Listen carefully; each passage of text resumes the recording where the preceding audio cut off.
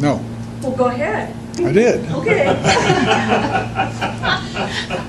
Okay, as Karen said, my name is Mary Jo Smith. I am the local director of Premier Women's, and I co-direct with another lady named Shelley Pleasant O'Donnell, who's not available to be here today, but I'm thinking of her.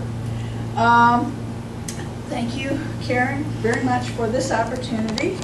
What I'm going to talk to you about today is the power and the magic of the trust-respect relationship and how you can create that for yourself quite easily. But I'm going to ask you a question first. How many of you ever heard of the trust-respect triangle? 1, 2. Well, the rest of you are going to learn it. Isn't that wonderful? So let me just draw it for you on the board. Okay.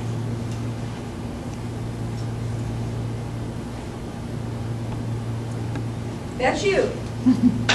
And you are the top of your industry, and you want to build your business. How do you build your business? You do it by creating respect, and you do that by creating trust. How do you create trust? You get someone who knows you to introduce you to someone else.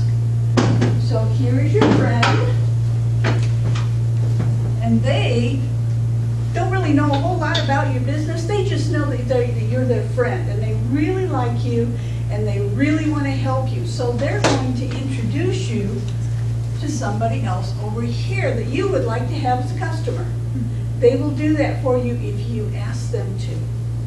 So that gives you the opportunity to be the expert with that person without bragging on yourself. Isn't that wonderful? Yes.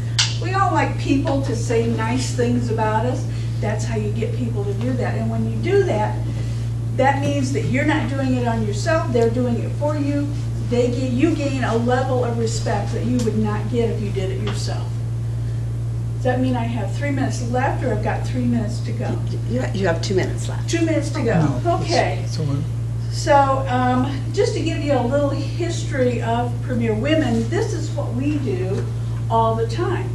When we have our meetings, we're introducing each other to the new members, or even to some of the old members who have maybe not been there for a while or haven't engaged with us.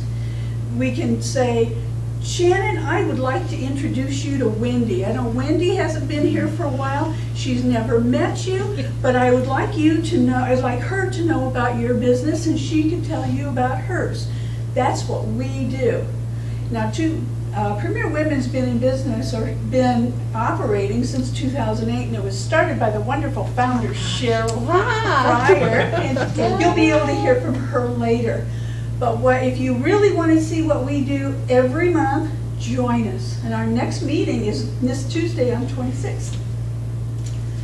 I get 5 seconds? No, you're at 4 minutes. You have 1 minute left. Well, I think I'm going to close right there. Okay, go I'm ahead. about ready to start stuttering. Very